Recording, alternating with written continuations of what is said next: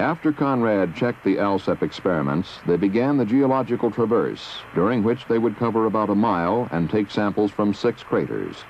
You get a big surprise when you look into this head crater, Al. It's a heck of a lot deeper than it looked, eh? There you go. That's a good rock. Hey, look at the pips in it, too. That's just going to be a good rock, Houston. Okay, Houston, I'm coming up on Bench Crater right now. Boy, there's some big fragments out here. Pictures. What a fantastic sight.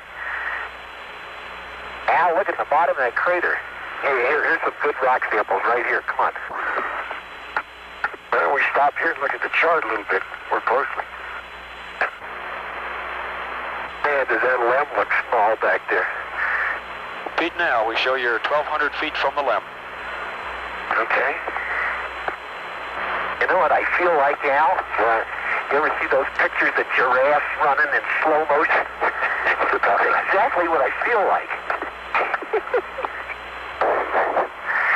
Got the decided feeling I'm going to sleep tonight.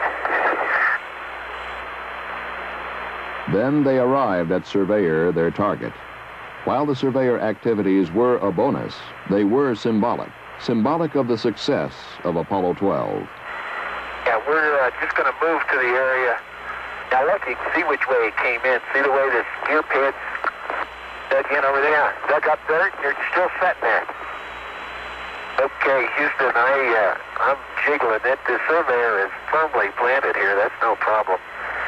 Okay, Al, we're ready to start getting a TV camera. Okay. All right, you see that material disintegrate. Hey, that's easy. Okay, 2 more tubes on that TV camera, and that baby's ours. Done. There you go. In the bag. Yeah, I gotta zip it up. Good show. How about let me cut this scoop off? Sure. Didn't think you were gonna leave without a scoop, did you? Okay, let's head for Blackie Crater.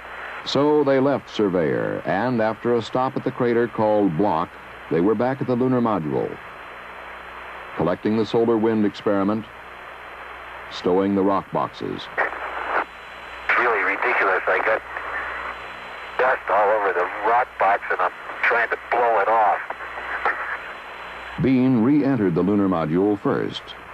Conrad, using a transfer apparatus similar to a clothesline reel, sent the samples up to him. Then, Conrad, too, left the lunar surface. Okay. Houston, if you can mark me off the lunar surface. Roger, we got that, Pete, at 3 hours and 50 minutes into the EVA. Yeah, yep, little ladder right go.